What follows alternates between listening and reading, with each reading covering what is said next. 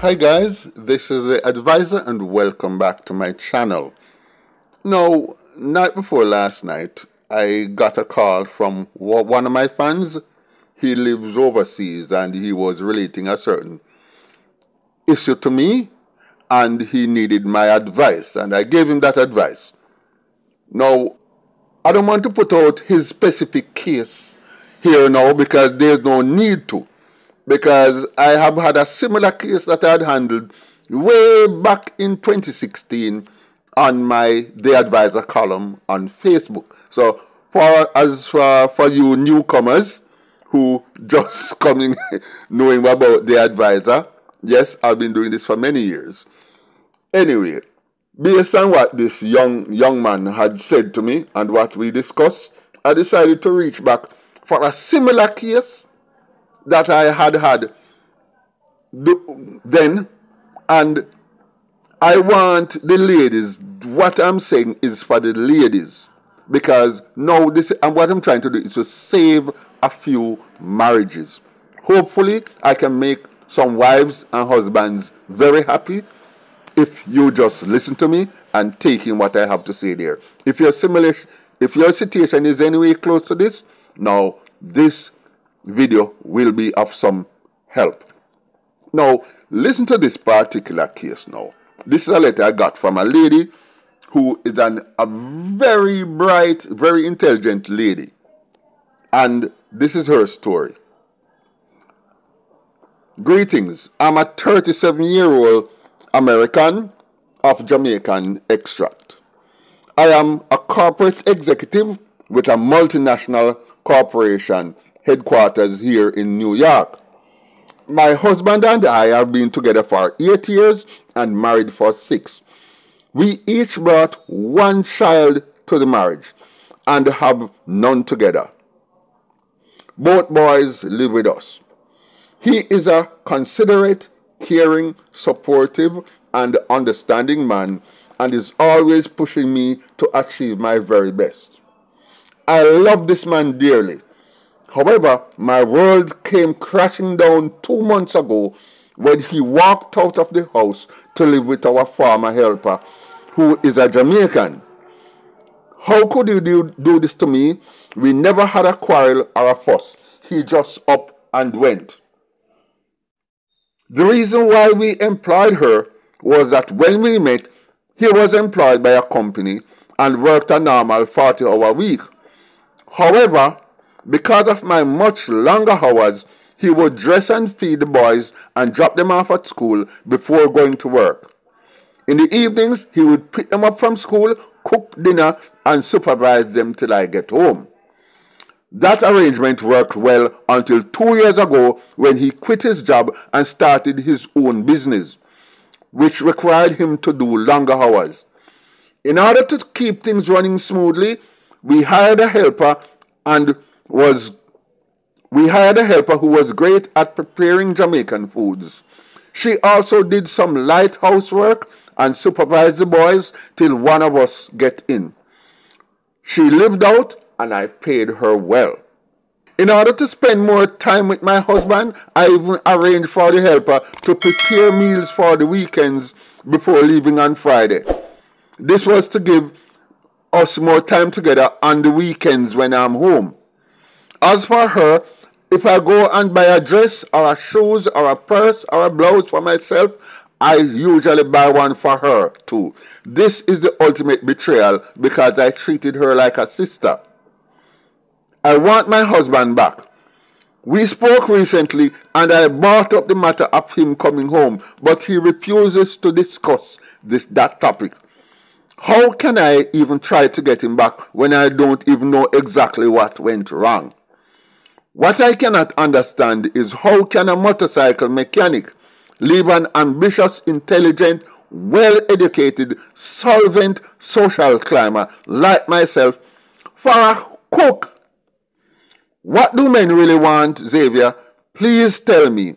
Also, is there any way you can think I might be able to get him back? Sincerely, and she signed her name Laverne. I don't know if that's her real name. Well, this was my response to her.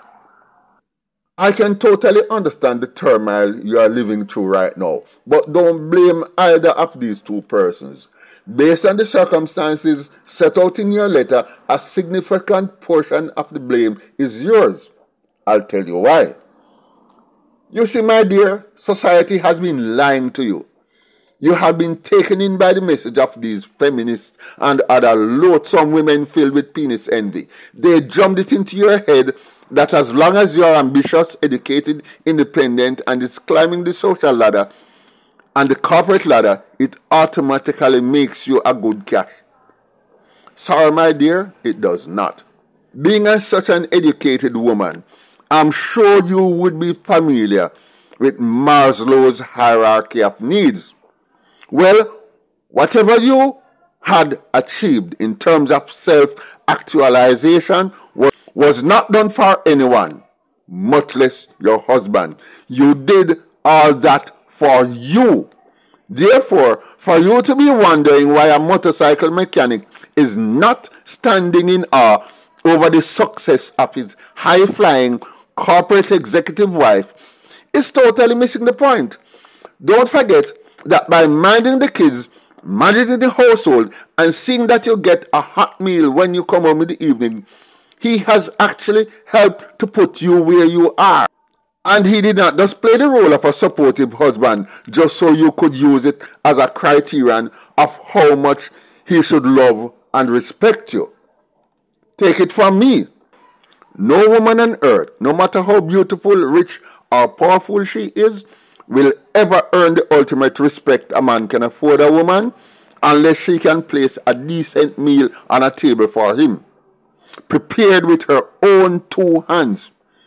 You're waking up with this man on a Saturday morning, heading into the kitchen, taking out the mackerel rundown and green bananas that were prepared yesterday, putting them in the microwave oven and going boop, beep, booze, ping, going back in the evening and beep, boop, ping, before giving him the soup that was prepared on Friday evening. Then beep, boop, ping for the liver and boiled dumpling on Sunday morning. And then the same thing for the rice and peas and chicken on the Sunday afternoon. You getting my point? The minute you leave your office and walk through his door, you are simply his wife. Nothing more, nothing less. That is what he sees. That is what he wants. And I'm not buying this bull manure about you having outsourced this essential part of your wife's responsibility in order to spend more time with him. You did it because you're a failure as a wife. He was comfortable with you at first, but having watched this lady prepare his meal over time, opened his eyes to what could have been. Because despite him still loving you, his gravitating towards her was just a matter of time. That is the way things are. It is simply a part of the natural order of things. Let me put it another way. If you were a woman, right, who was a stay-at-home wife, for example, right, and you see your husband as a corporate man going out every single day, jacket and tie, big executive, running multinational corporations, earning bags of money, having millions, did speech everywhere. But even coming on television, but he cannot fix a light switch. He cannot fix a dripping faucet. He doesn't screw in a bulb. He hires a handyman to go around the mansion. Everything you want, you call the handyman. The handyman waters the lawn. He clips the hedges. He comes in, he screws in the light bulbs. He presses, if you have any socket need fixing, any plugs, anything wrong with anything, the washing machine, he looks after it. What do you think a woman is going to do?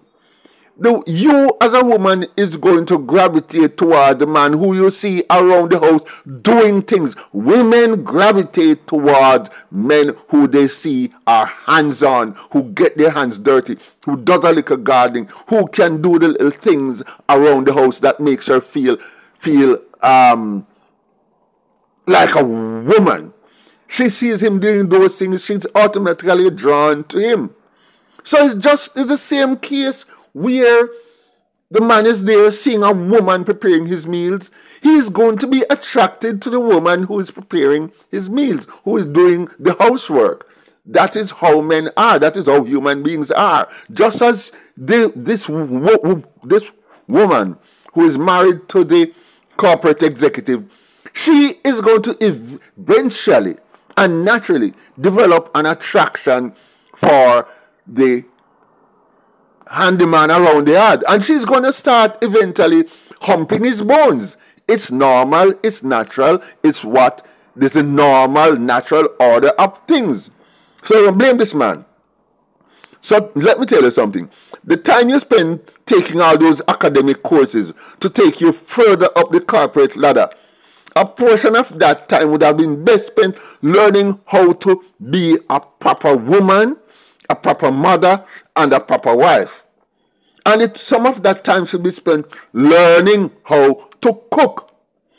Also, I'm sorry to be so blunt, but in my humble opinion, any woman who can prepare the best meal for a man deserves to grind him too, even if he's someone else's husband. Okay? So you want him back?